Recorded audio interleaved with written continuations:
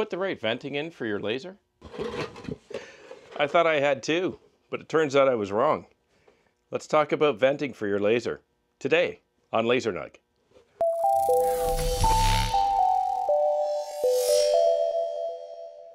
Welcome back to the channel. You'll remember when I got my very first laser, which is this Thunder laser bolt, I'd put in temporary venting. It was a window vent right behind me. Kind of a simple standard vent, kind of like your dryer vent, right? Hose connected to the other side, had a little bug screen in there, and you just connect your laser to it and it exhausts your debris outside. I put that in there because I wasn't sure if the laser was going to sit here permanently or if this was just a temporary spot, and I didn't want to go through the cost or the effort in trying to put in permanent venting. But now I know for sure it's going to stay, but it was missing one super important component. It was time to up my game a little bit. I'll walk you through the new installation. Your contractor or your HVAC technician is going to take a big coring drill and he's going to blow it through the outside of your house, and in my case it's brick, and then we also have mason block behind it. He's going to put the appropriate size hole for the appropriate size vent. This is my 4-inch. This is my 6-inch, and it's an assembly that comes with your outside hood. Sometimes it's a metal hood that's shaped down and it has a damper underneath, or it has these fins, so to speak, underneath. Sometimes they're open or exposed, as these ones are.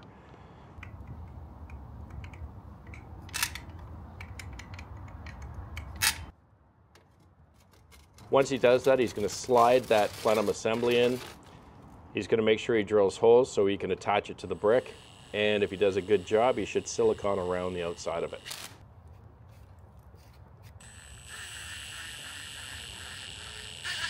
After he's fixed it in place, he's going to take spray foam and he's going to fill in all the crevices.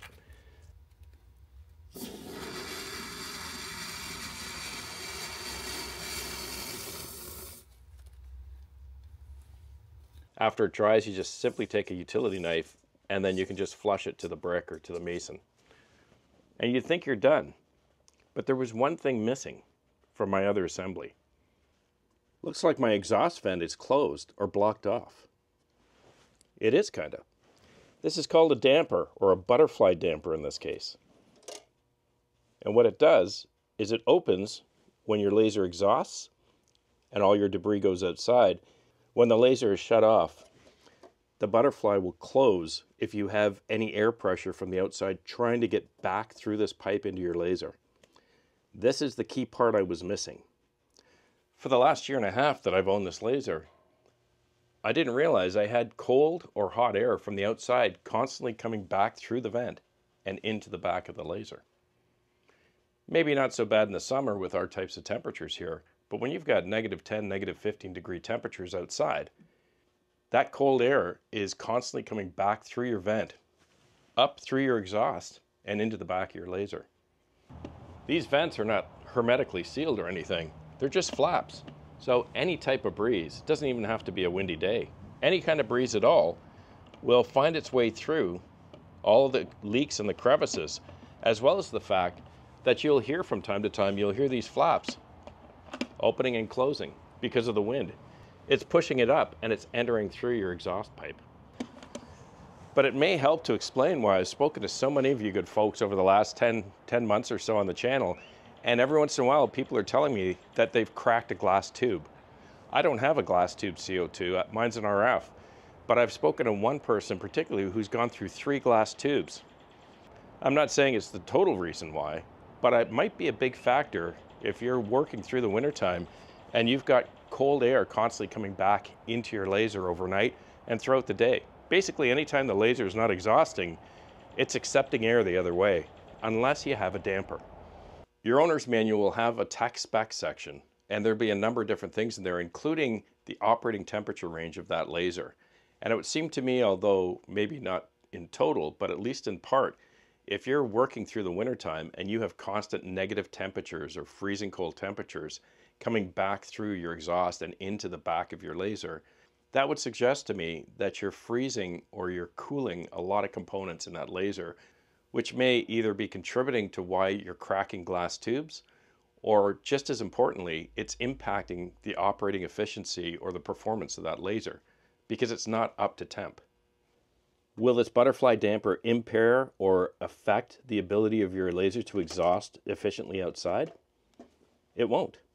It just simply stops the backdraft. The reason this butterfly damper is closing so fast is because I can feel the breeze on my fingers right now as we speak.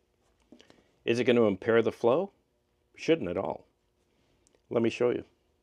I'm just going to open and I'm going to close my garage door, which is going to cause a change in air pressure between outside and inside. And if my vents are working properly and freely, you should see that 6-inch vent, all the flaps will open up right away. Let's take a look.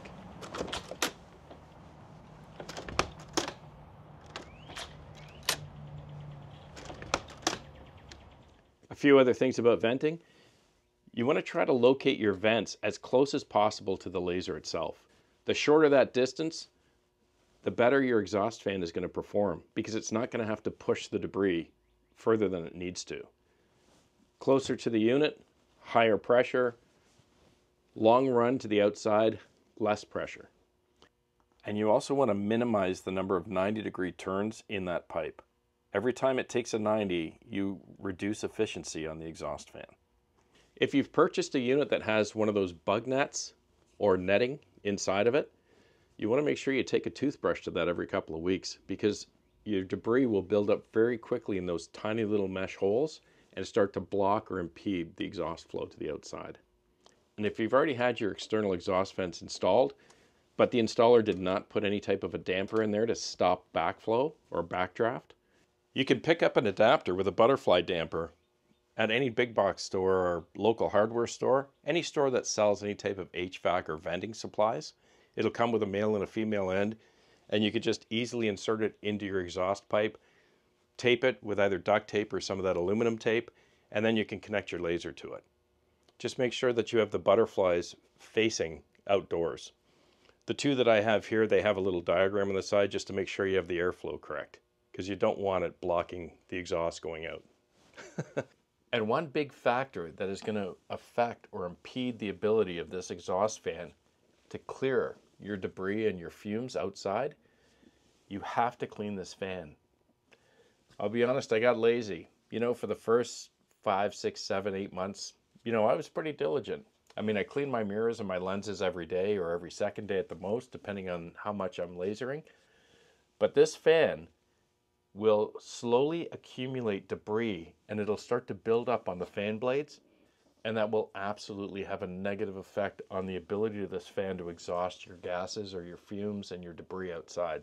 It's pretty simple to do, except when you get lazy like me.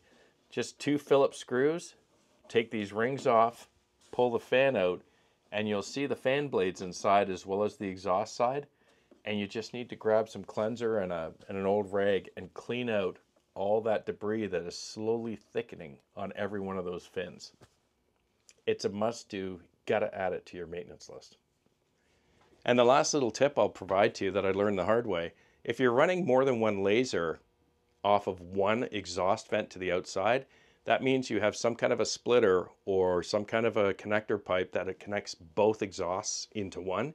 You for sure need a damper or something on either side of that pipe, one from each laser, to make sure that if you're only running one laser, the exhaust is not traveling from one exhaust pipe and instead of going outside, it's turning and going back towards the other laser.